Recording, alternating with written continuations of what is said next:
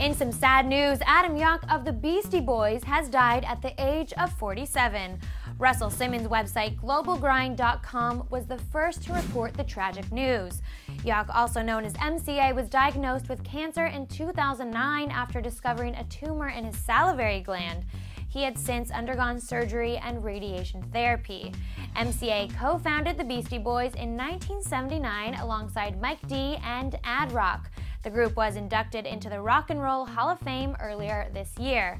Their most recent music video was released last year for the song Make Some Noise and featured a ton of celeb cameos including Rashida Jones, Kirsten Dunst, Orlando Bloom, and Jack Black.